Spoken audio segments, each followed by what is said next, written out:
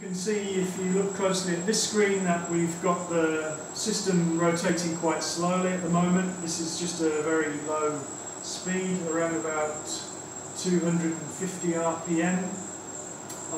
At the input side, you can see here the encoder on the input side that we showed previously. This is obviously a top view, the accelerometer here, which we can keep an eye on, and it's prone to maybe falling off partway through the measurement if there's lots of vibration, because it's only mounted with a small thin film of beeswax. Here you can see the torque transducer on this side of the coupling, 2 strips of retroreflective tape. Here are the laser vibrometers, sensor heads, and then the load on this side with the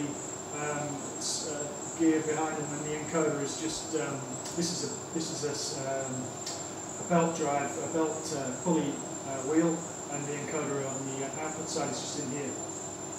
Moving to the left-hand side here, you can see the kind of thing that we get in a commercially available measurement system. This is an industry standard system, state-of-the-art. So here you can see those 8 channels for the various input channels that I showed previously on the acquisition front end. So 2 velocity channels, those are the angular velocities from the 2 laser vibrometers. 2 RPM signals over here. You can see that they're not doing particularly well at slow speeds. They don't work too well. RPM doesn't give a particularly good readout.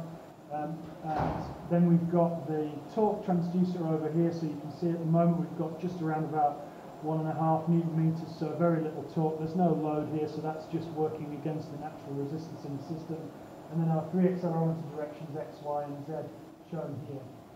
I can zoom in on any one of these various channels using this display underneath.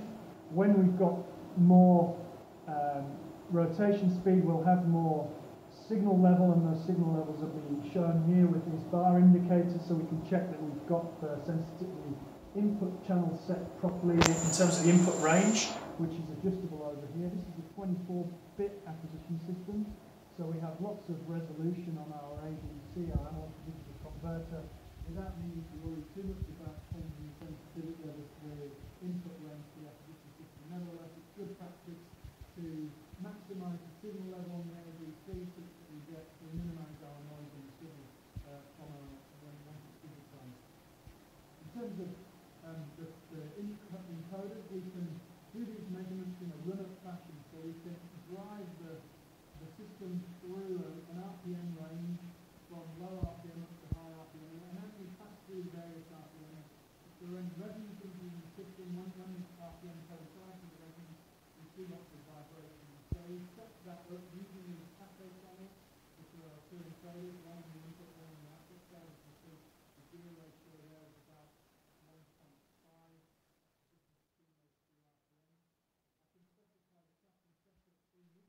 Here, so I can choose the cathode channel I want to use, or cathode 3 or cathode 5 on the input and the other one on the output.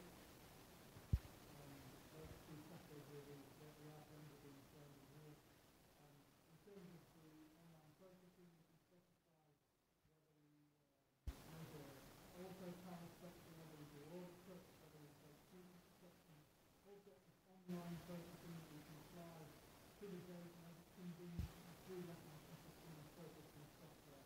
If I go into the measure sheet, I get to see if I am the system, the various channels in here, I'll go into the RPM, if the software I can see that there's the 17 acquisition strings for a runner between 200 RPM, no 200 RPM, 100 RPM step. These are the 2 velocity signals. Because the system's not rotating particularly fast, so the angular velocities are relatively low. I can scroll through and have a look at my accelerometer signals here in X, Y, and Z with 3 different colours.